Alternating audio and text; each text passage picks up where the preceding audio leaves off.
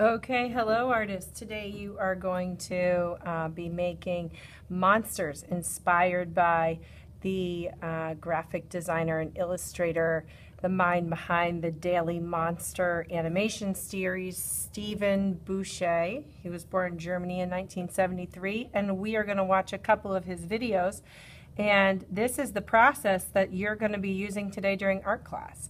You need a straw, a pen, some Sharpies, both thick and thin, and liquid watercolor.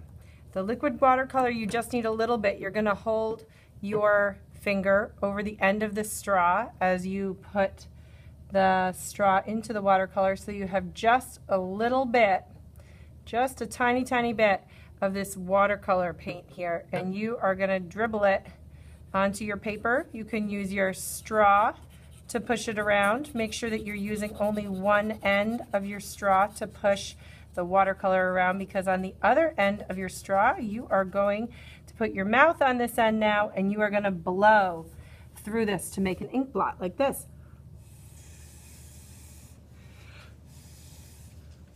You can drag your straw through it as well to dramatize sections of your ink blot.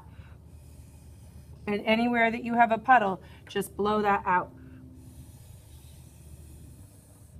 If you have any significant puddles at the end, you can take a paper towel and you can blot them. You're going to want anywhere that you're drawing in a minute to be relatively dry. When you're done with your straw, please throw it away in the garbage can. And next, you're going to need your pen. Take a good look at your ink blot and start to think about what kind of a creature this ink blot could be.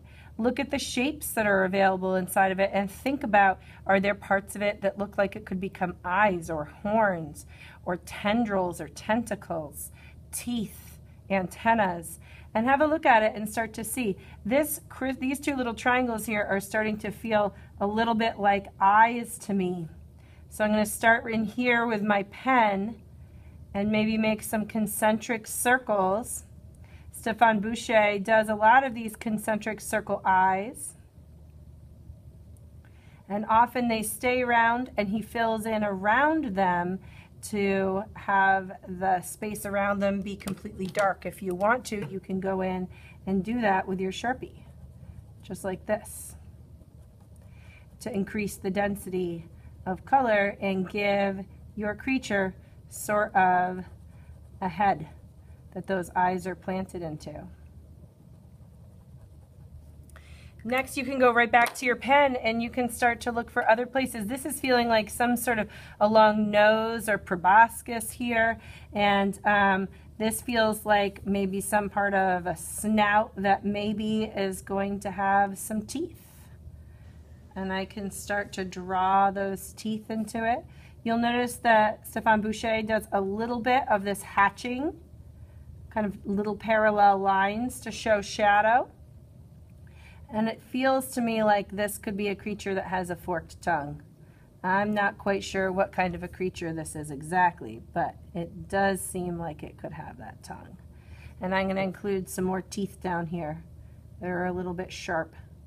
And it looks like this creature is maybe yelling. And I wonder what color its tongue could be. It doesn't have to be a conventional real color. I think I'm going to use this dark yellow Sharpie.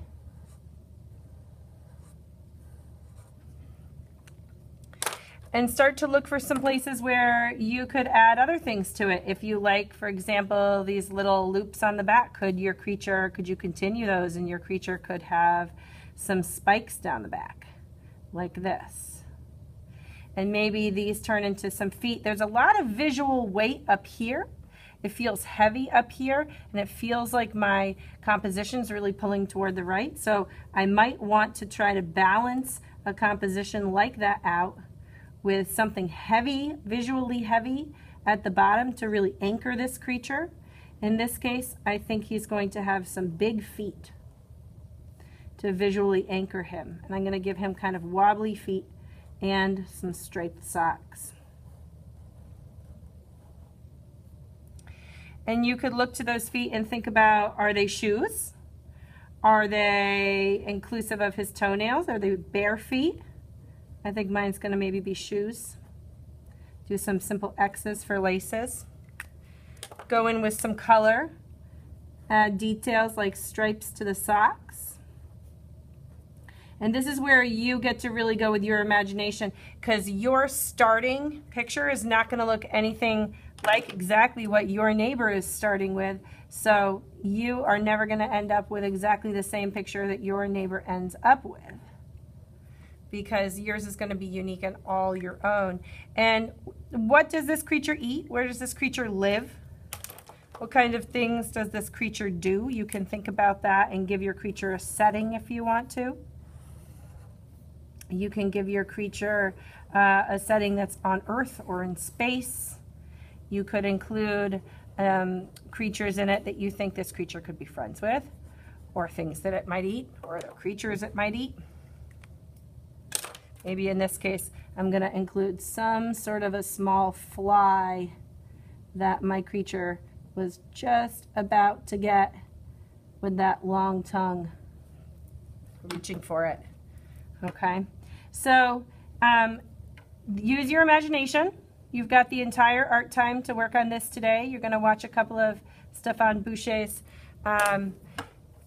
animations, his videos where he brings his little creatures to life. Enjoy, have fun, use your imagination.